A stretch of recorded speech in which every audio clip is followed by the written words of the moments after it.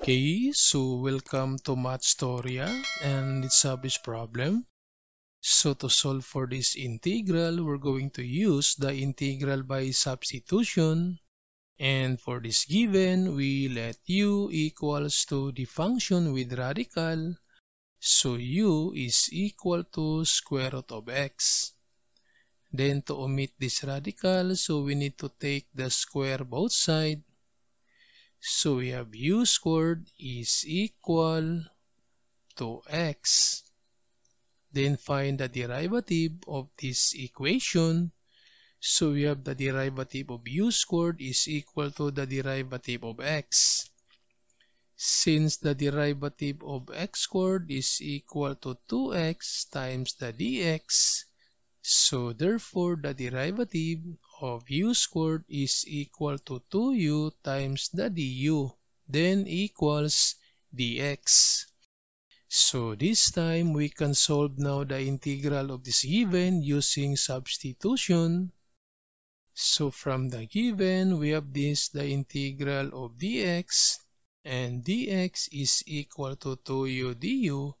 So we have 2u times the du over 1 plus the square root of x, and square root of x is equal to u. Then put this constant outside, so we have 2 times the integral of u du over 1 plus u.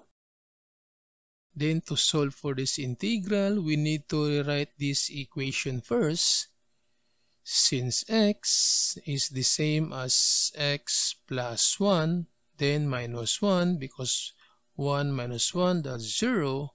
So therefore, this u is the same as u plus 1, then minus 1 over 1 plus u, then the du. So this time we can integrate this one separately. So we have 2 times the integral of this group, that's u plus 1 over the denominator, that's 1 plus u, then the du, minus the integral of 1 over the denominator, that's 1 plus u, times the du. Then simplify, so we have 2 times the integral of this u plus 1 and 1 plus u. This one is equal to 1. Then the du minus the integral of 1 over 1 plus u du.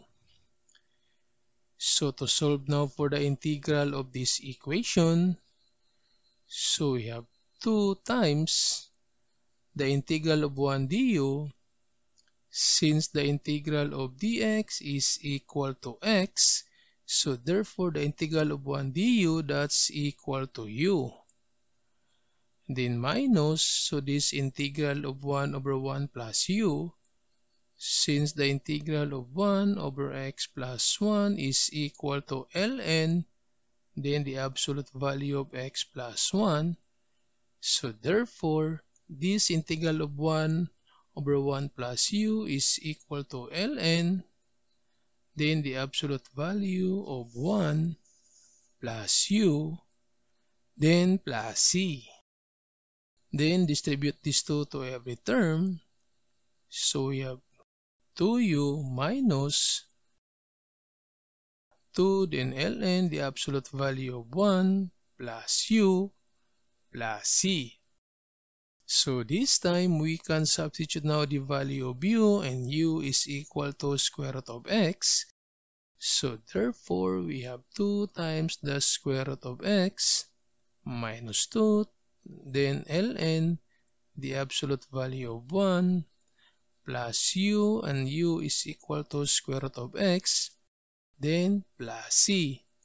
So this one is the final answer.